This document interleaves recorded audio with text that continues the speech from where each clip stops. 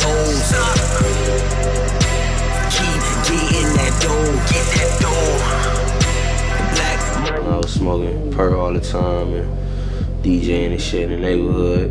You know what I'm saying? I used to do chop and screw a lot. And then it came from the lifestyle I was living. Keep getting that dough, get that dough. I created when I was back in Atlanta, probably around like 08.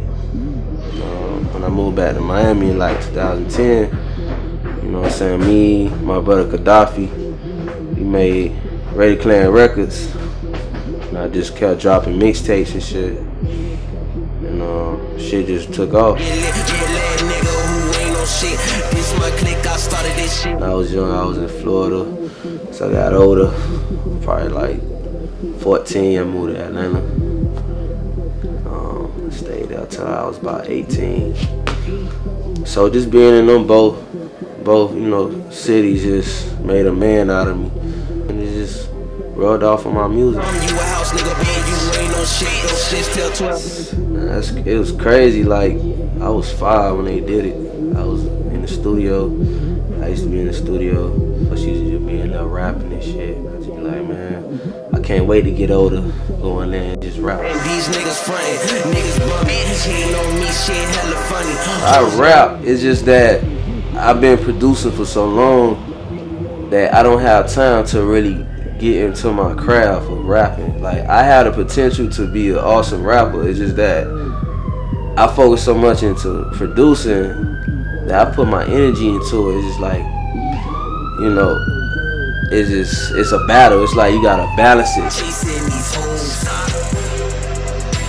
You know, you got Triple Six Mafia, you know what I'm saying, Memphis Underground, you know, they inspired me to bring my inner darkness out. Just basically all down south shit, you know what I'm saying? Like, that's all I know.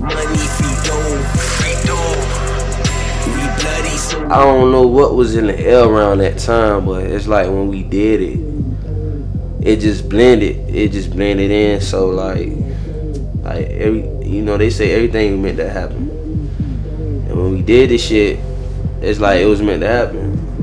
That's all I'm saying. Like, no matter what we been through, no matter what fallouts we had, we all knew that that shit was meant to happen, cause can't nobody forget about it. It was really me and Yams all the time. We used to be on Rocky Mama couch. Like, we used to be on that couch every day, sleeping in the living room. We had fucking air mattresses, you know what I'm saying? Like, we sleeping on the air mattress on Rocky living room, like, you know, grinding. Let's go, bitch. Yeah, we gon' get it cracking, you know. Let's go. Pop.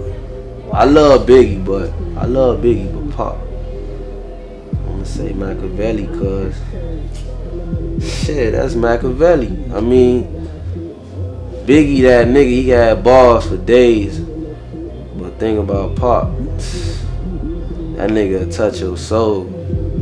Growing up, every time we listen to Pac in the hood, man, with the homies, nigga used to really touch our soul. Like, niggas used to like get, you know, serious, man. We used to just look at the flow and just be like, damn, man, this nigga really saying some real shit, man. Stop chasing these hoes. Keep getting that dough, get that dough. Yo, what's happening, man? It's your boy SpaceGhostPurrp. You watching Sidewalk Hustle TV, man. Salute. We bloody, so we gon' go.